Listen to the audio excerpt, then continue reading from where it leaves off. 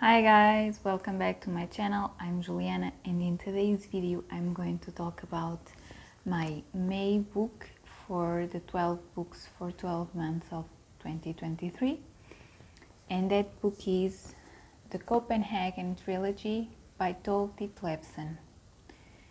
This includes infancy, youth and dependency. So these are three books that can be bought separated, or you can bought in one volume like this one. So this is a Portuguese edition, so that's why maybe you aren't recognizing the cover, but here it has a photograph of the author. I don't know how old she was in here. Tove Ditlevsen is a Danish author, and she's a poet, she's a prose writer, and she comes from humble family, so humble beginnings in Denmark. And in here what we have memoirs. It's like almost she are telling us the story of her life. So in youth, the first book, we get her to talk about that exactly. So her infancy, in a way, no, not in a way, her infancy, so her childhood, and she tells us that she had a mom and a dad, and she had an older brother. I don't know exactly how old, let me think, maybe 4 to 5 years older than her. She talks a bit about the relationship she had with her mother, that it was a bit difficult because her mother was cold and she didn't like children, and she almost didn't want anything to do with Tove. She had some behaviors that were a bit uncanny because, you know, as a mother you're supposed to be the protector of your child, and in some situations she would almost blame Tove for what was happening or what had happened, and not like protect her, or you know what I mean. So the relationship became a bit better as long as Tove got older, but her mother had always that she was a bit abrupt in the way that she talked. I mean, in the way, not in the way, but more of what she said. She was a bit direct, too much direct, and she got to the point with no care for if she was hurting the feelings of the person. And Tove, you know, got used to it, and she discarded it. When she was younger, she took it very badly, we could say, because, you know, she would get hurt and she would feel she wasn't loved, and she, you know, she cared for her mother, but it was like her mother didn't care for her. And well, you get the point. So okay, so a bit about her father. So he worked in a factory, but he was many times unemployed, and her mother was a housewife, and they lived very humbly because they lived in a house with just one room, and they slept all together, so the parents and the children. Tove and her brother went to school, but I think they went till before high school. I don't know how you call it, because they let her brother go to school till or just before a high school, so they let Tove do the same because they thought it wasn't fair if she finished school earlier. But the relationship with Tove with her father was a bit better because her father was a reader. He was interested in the matters of politics, and he was a syndicalist. Although her father was interested in politics, Tove wasn't like that, and she had some difficulty understanding what her father was talking about. But you know, something that she mentions is that her father never beat her. So he was very more tender than her mother. And so the relationship with her brother was good. They had a bit of an argument when she was a bit older. A bit older, like, not older. I suppose she was like 12 or something, 11 to 12 or 12 to 13, and he was like 16, 17, because Tove really early in her life got interested in poetry, and she mentions a memory that she asked her father the meaning of a word, like it's similar to hurt, and her father thought for a while because she was reading a work by Gorky. I don't know the author. If you do, please let me know in the comments. And she was mesmerized by that word, and her father reflected for a while, and he said it was a Russian concept that means profound pain or anguish, and she said that in response that Gorky was a great poet and she also wanted to become a poet.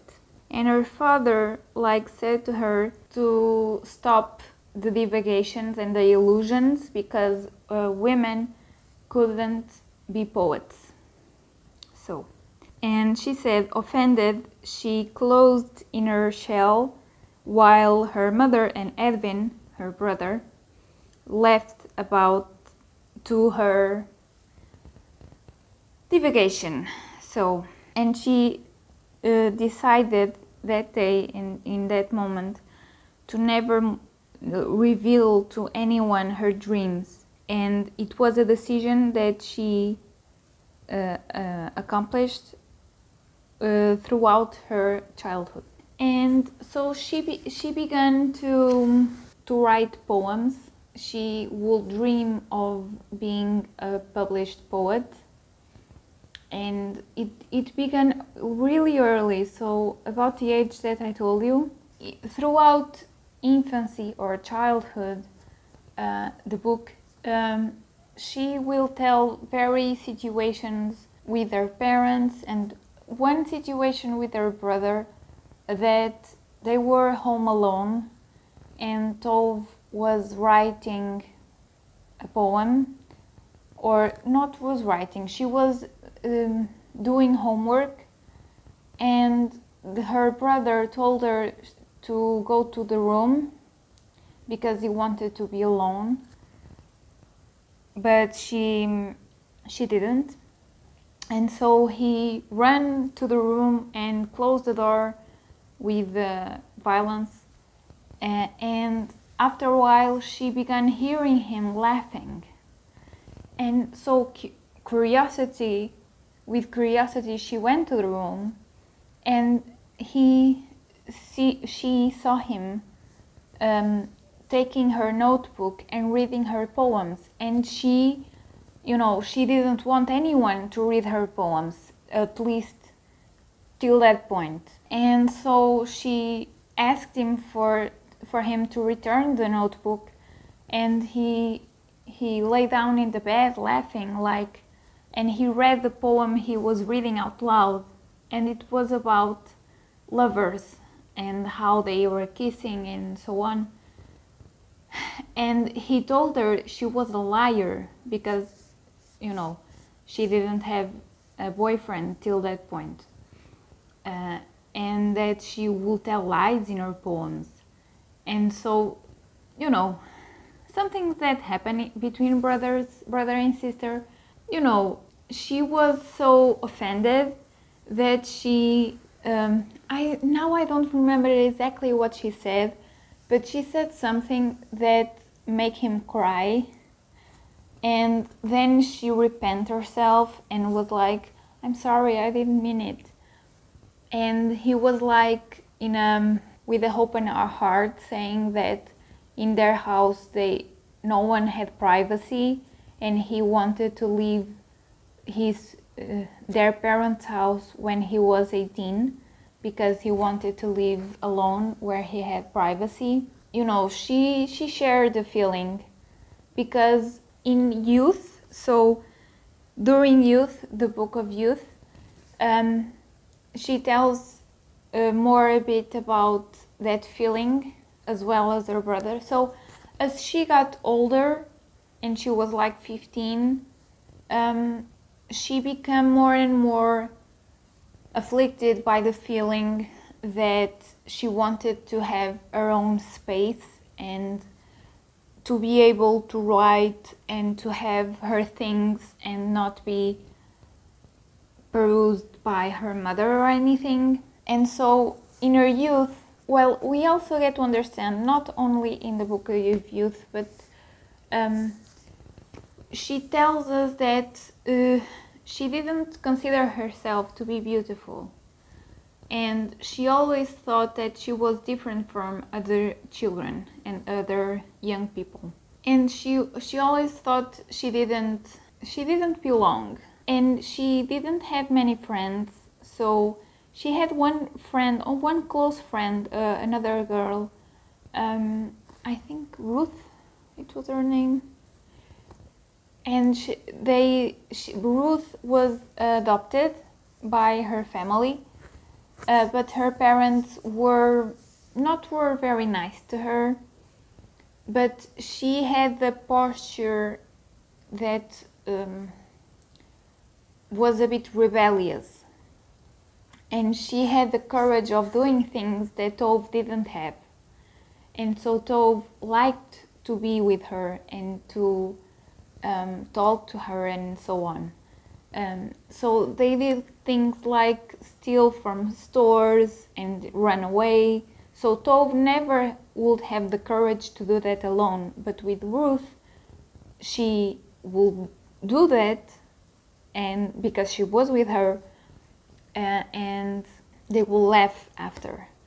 So she will tell, you know, that when they were in groups of other girls and they were talking about having a boyfriend, to get married, to do this and that when in the future, thinking in the future, and they were talk all about boys and how he was cute, or you know. And you know, the thing that she would hear from her girlfriends and from her mother and other older people would be that she would have to get a husband that would have a good job, a stable job in a factory or something, so she would be sustained by him. And Tove will say to us, she mentions this like a few times during the book. All the times that she mentions it, she tells us that she didn't think like that. She didn't want a stable husband. She didn't want that life for herself. She wanted to get out of where she was because, you know, she understood that they were poor and they were living like, because she tells that there was a time during her childhood that they starved. They didn't have money to get food, or enough food at least, to eat. So she passed through difficult times, and she knows what it is to live in poverty, but at the same time she didn't want that ideal of those women for herself. She had her own ideas and her own desires. And so then she tells us that she had a period in her life where she tried to be an actor in theater with a small group, you know, a humble group. And she tells her how the piece went, like how they got first portraying the play, and she was playing an old woman. So she had a wig and everything. It was supposed to be a comedy, and something happens that makes the people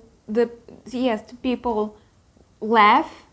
It wasn't supposed to happen, but after that the director of the play was so satisfied with her representation, or with her acting, or at least with what happened, that it got in a newspaper, a critic in a newspaper even. And so he wanted to make her the first role in another play. But at that time she had knew another girl. So in here she was a bit older, like maybe 15 or something. And she got offended, like, how can you make Tove the first lead? Like, that's unthinkable or something. And she went off. And so Tove, in solidarity, went off as well and went after her. And so that was the end of her theater times. But before that, so she leaves school, she ends her school years, and she begins working. And so she had to give help, like with a portion of her salary, to her parents.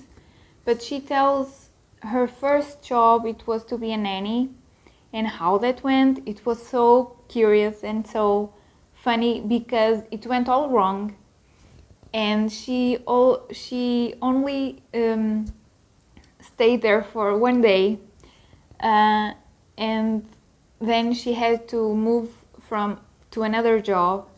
And so she tells us, I suppose, like 3 to 4 jobs that she had through her youth. You know, she tells her a bit about her day-to-day in her jobs, and how she was being suffocated because it wasn't anything that she wanted to do. What she really wanted to do was to write. Then she, how was it? So she, you know, now I don't remember exactly, but she had some connections that guide her to an editor. And so she write to him and send him some poems of her. I think it was a book publisher, a book editor. Yeah, but you know, she got her hopes high, but something happens that I don't want to tell you, because although this is memoirs and this is not a fiction book, so the spoilery part is a bit, you know, whatever. But I think it is fun to read and to discover what happened in her life by yourself. And so something tragic happens. And so her hopes, you know, are dismantled. I don't remember another word, I'm sorry. And So the possibility of her being a published author go to land, so die right there. And a few years later, she was out with a friend in what we can say perhaps a club, or at least a place where young people got together. And she was talking to this young man, and she was in a impt. Is that a word? I suppose it is. She told him she was a poet, and he told her that he also wrote some things, and she saw there a possibility, and she asked him if he knew someone to whom she could send her poems to be published. And he directed her to a man, Vigo F. something, that he was an editor of a newspaper. She sent as well a letter to him, but now she is like, I'm hoping that nothing happens that will spoil this. And she gets to have one of her poems to be published. And so this is the beginning of her journey as a published author. She gets good critics in her poem. About her poem, it was about miscarriage, so she never got pregnant till that point, but she would talk about things that would happen to other girls that she knew, to other people that she knew, so other experiences and other experiences, not really related to her own life or herself, as a writer does. And then we got to, I left many things out, so please don't think that this only it that happens. Many things happen. So, and the way that she tells her story is really funny because it is in long paragraphs. Well, I can show you. So like this, in the same line or something like that. So, and she doesn't dwell in the story. So she tells the main point and she passes to another story or to another part of the story. So I thought it was really well thought out the way she wrote this. And so we pass to Dependency, so her last book, and in here she will tell us the relationships that she had with some men, and how she got pregnant, how she got abortions, and you will understand why she got the abortions. And it was illegal in Denmark, but so you will read how she got to have someone to do the abortion, and her story all around it. And it is because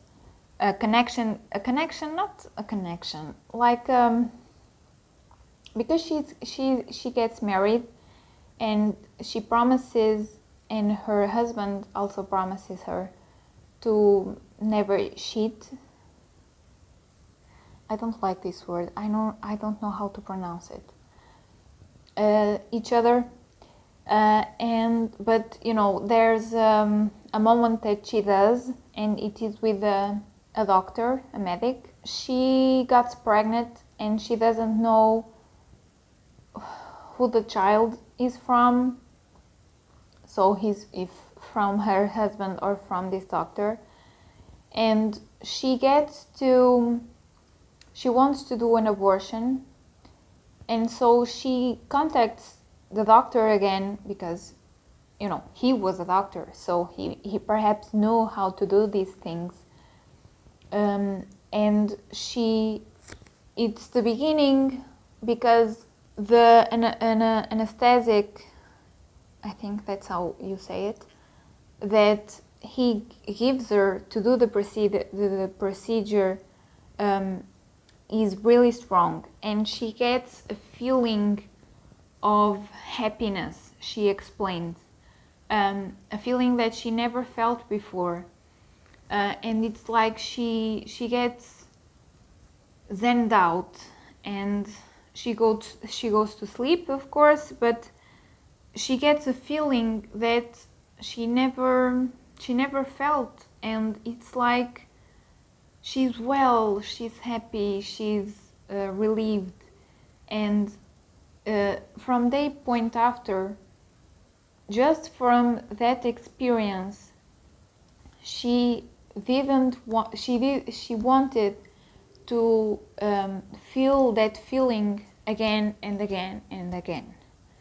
And so what happens after that, it's a spiral of events that will lead her to dependency. So she will be an addict. And we understand that this doctor was not well as well. And you will get what I'm talking about if you read the book, of course. And so we get to her, you get her to explain her life after that and what happened that got her to a point that she had to go to a rehabilitation clinic, and her life after the rehabilitation and what happens and who she meets. And well, she ends up the book saying that throughout her life after that point, she never got over her addiction fully, because she would have moments that she would feel that urge to take the pills or to take the drug, you know. But well, a bit about, I stumbled a bit of the story, so you may be curious about her journey as a writer. So when she was with Vigo F, the first editor of that newspaper, the second editor of the newspaper from that published her poem, she got married to him, but that relationship didn't took too long. But as she was with him, because, you know, there's here a person that she knew that told her one day that every single person wanted something from another person, and that was okay. And so she never forgot that, and she took that, and she took that through her life. And you know, with this Vigo F, he was a man that had a stable job. You know, she didn't want it, but she ended up to do that. She had time because she stopped working, and she had time to write her poems and write her first novel. And she got to publish it with the help of this Vigo F. Not at first try, but she eventually got published, and she got well received by the critics, and so she becomes to be famous. So we get here a glimpse of how your talent in doing anything at all, or something at least, can get you out of a bad situation. Of course, she got help. She didn't do this alone, and of course she connected with a person. Firstly, because she got the feeling that this person understood her in a way that other people never understood her, but also she admitted in some point, speaking to another person, that she got married to him of interest, of her own interest, to be published, because he was a bridge to other contacts and other connections with people that could publish her. or publish her work. And after that, we get her to publish another novel. But during her period when she was under drugs, we get her to be far away from writing, far away, or at least in periods, because she had periods where she would only write if she was under the effect of the drugs. So we have here, she got herself out of a bad situation, but she got into a bad situation. And yeah, this book was a pleasure to read. It was my first endeavor in some writings of Tove Ditlevsen. I heard firstly in channels, in other channels, YouTube channels of other booktubers. I saw this everywhere in a point in time, and about what they were saying of the book and some reviews that I saw about the book, I got very interested, and so I bought it, and I bought it a while ago, but it had to wait because I had other books in line. But I really enjoyed it. The way that she tells her, as I said before, she doesn't dwell in the story, so you won't get bored in any point, at least my opinion and my experience. You won't get bored in any part of the book. Her life is interesting, sad, and the part when she talks about her drug addiction is really disturbing. Well, yes, disturbing, because you see almost her destruction, and in a way it was, because this isn't a spoiler, this is about her life and how she died. So she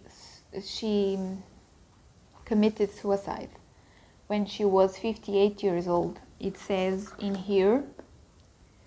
So of course in this book you may understand some points of her life, and I would say her drug addiction didn't help, but I don't know the details or perhaps the reasons of why she committed suicide, so I won't say anything about it. I think that all artists are a bit,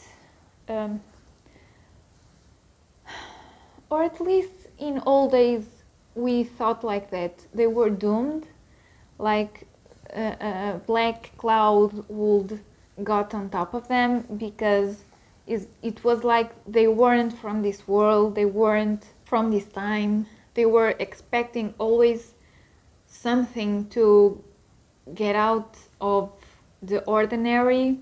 I suppose that nowadays the mentalities have changed a bit, and of course the life itself has changed as well. But talking about poverty, it exists nowadays, even in developed countries.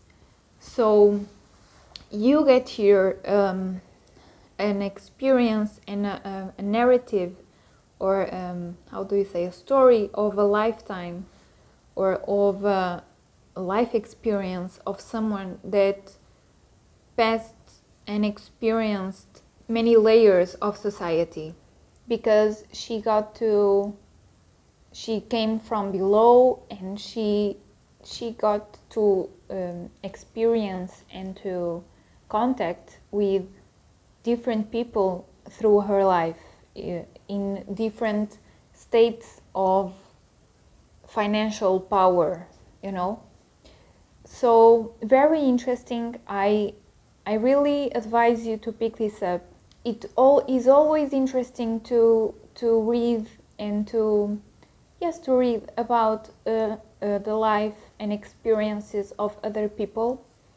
So she was born in 1917, I'm sorry, for you to have an idea, because she talks here about the Second World War, you know, it was during her youth. So I really advise you to pick this one up. I'm really curious to read her poems and read her prose works.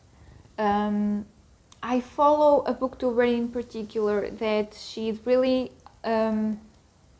she dive in the works of Tove Ditlevsen. I'm really curious to hear more about her thoughts on her works. I'm sorry, I twist my tongue sometimes. And yeah, I hope you pick this one up. I hope through this review I gave you a spark of wanting to pick this book up. Well, when I pick other works from Tove Ditlevsen, I'm sure I will bring to the channel, so wait for it.